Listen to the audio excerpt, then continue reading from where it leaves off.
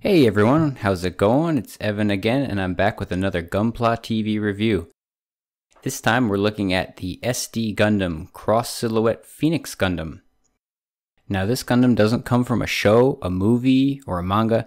No, the Phoenix Gundam is from a video game. This is a video game original. The SD Gundam G Generation to be exact.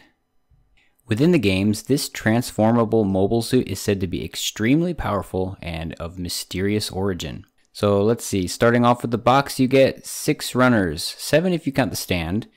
You also get a sheet of stickers. There are 9 in total. You get 2 sets of eyes. One side is more for a cartoony look with pupils, and the other side has more of a realistic original Gundam look to them with no pupils. The other pieces are just to add some extra color to a few single colored white pieces. And of course, as usual, you have a nice instruction booklet in black and white in color, and both English and Japanese. So here are all the runners. As you can see here, 2 pieces actually fell off in the box. I think it's because these are on the runners a little bit more loosely, so you can just pop them out by hand. So it's not a big deal, but I noticed it's the same exact piece on both sides, so I'm wondering if it's just that one piece. So anyway, runners B, C, D1, and D2 are Phoenix Gundam specific runners, but the beam saber runner is your standard flat type beam sabers. They do appear a bit pinker than usual though. I put them next to a normal colored beam saber and it makes those look a lot redder. Speaking of red, the included stand is a nice add-in and comes in a nice clear red to match with the Phoenix Gundam's color scheme. Lastly, runner A is the SD frame. This is the frame you'd see in any cross silhouette line SD Gundam kit.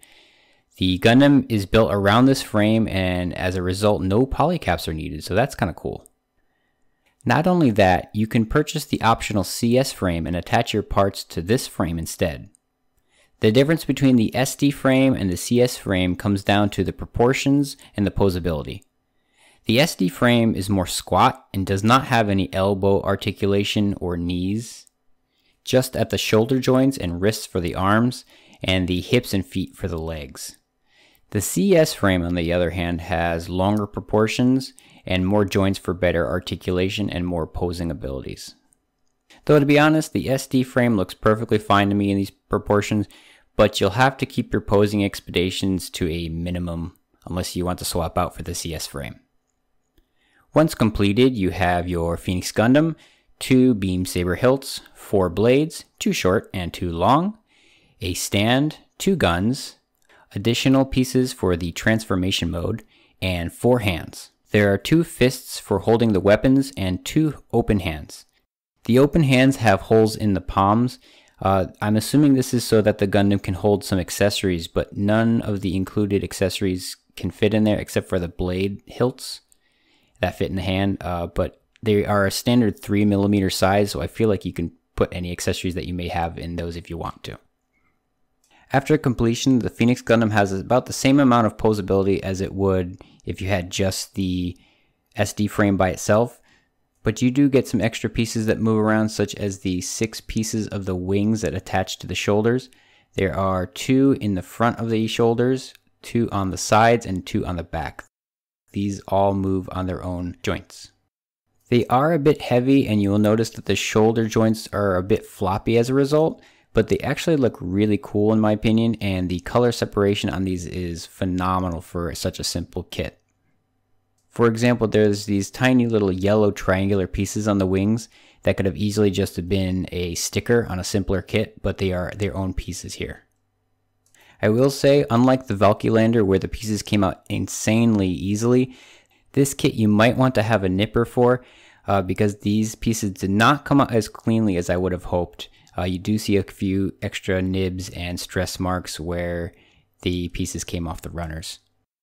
Not only that, the instruction booklet actually says you need the nippers for just the blades. If you don't have nippers, I'm sure you could just get by with using scissors, or you could try to pop them out, but I feel like that would bend the blades because they are made of a soft plastic. So you get 2 sets of eyes, and I really like the way they did these.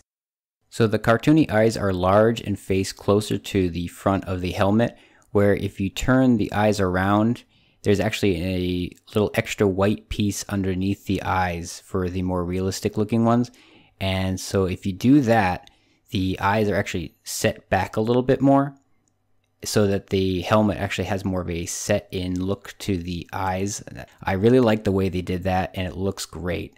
Also, I like the three-dimensional look to the eyes have in this mode. Since you're putting an individual piece of foil sticker over each eye, you get a really nice three-dimensional look to the eyes this way.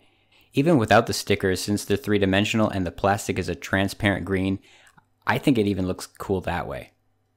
In fact, you could still see some of that transparent green in the head camera above the V-fin. In addition to the beam sabers, you also get 2 handguns, or you can attach these guns together to make one large gun. There's these removable parts on the top of each handgun that you can adjust to elongate the muzzle of the gun. There's also a transformation mode for this kit. I kind of hesitate to call it a transformation, rather it's an extra piece that you can attach the arms and legs to and part of the chest to turn it into a jet mode. It's really simple to snap the pieces together into this mode, and it looks really nice. There's also an additional mode that's called the Burning Fire Activation State, and so while it's in this jet transformation mode, you take these shoulder pieces off and place them on a joint that causes them to face more forward, and the white plastic pieces actually stick out a little bit more for a little neat effect. It's nothing too fancy, but it's a nice little addition to such a simple kit. So back to the stand, this is your normal stand that you would see in a lot of these kind of kits. A lot of the HG kits have these too. The one small issue I have is for some reason the hole on the Gundam is shallow, so the peg doesn't fit in all the way, so it's kind of wobbly on the stand. It's not a big deal. I haven't had it fall off yet, but it is kind of odd that they did that. But when you do transform it into the jet, there's no issues. That peg is fine. So in my opinion, this is a really nice looking kit, especially considering how simple it is. The SD Gundam kits are usually pretty easy builds, but the color separation, it looks great. The design of the Gundam is also amazing. I really like the way they did the eyes. That's probably my favorite aspect of this kit. I'm not a big fan of the cartoony SD Gundam eyes, but when you flip them around to the more realistic looking ones, this guy looks really cool.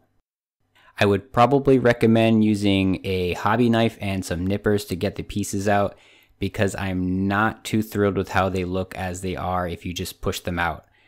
Also, depending on if you want to pose your kit more, you might want to go for the CS frame as well. I'd easily recommend this kit to anyone who likes SD Gundam, obviously, and anyone who's just looking for an easy kit to make. Again, the color separation on this guy and the detail is just phenomenal, especially considering how simple he is. I built him in maybe an hour tops. He was faster to build than the Valkylander, and he looks twice as good. I definitely recommend giving this one a look. Anyway, that's it for me. Thanks for watching this episode of Gunpla TV, and I will see you next time.